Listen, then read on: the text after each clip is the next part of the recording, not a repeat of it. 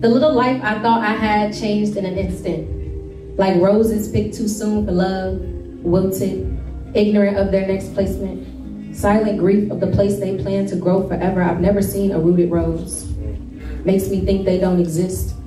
Only created to make buds that may or may never bloom. What flower was picked first? Tell me of its usage. If medicinal, please tell me how to crush it. Because aspirin crushed into applesauce seems too childish, but a pill I can easily swallow seems too large to be considered. I had grown attached to the roots that we were forming in our foundation. Watch them unfurl with a constant watering. Tears don't make it down that far.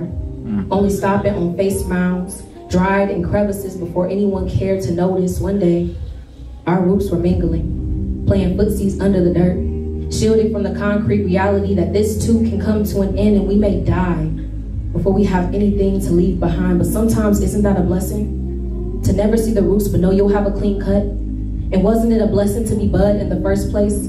To have even happened at all? And aren't our roots just another reminder that we were never flower, but flower be product of our consumption? And we can make more if they try to cut us down, but we be nothing if we forget our purpose. Forget these roots first come from seed.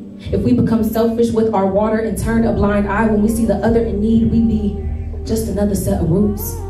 Turn compost to nourish the soil, and our flowers be dreams deferred, regrets on deathbeds of roots that never saw the light of day, when we are the reason that flowers even bloom.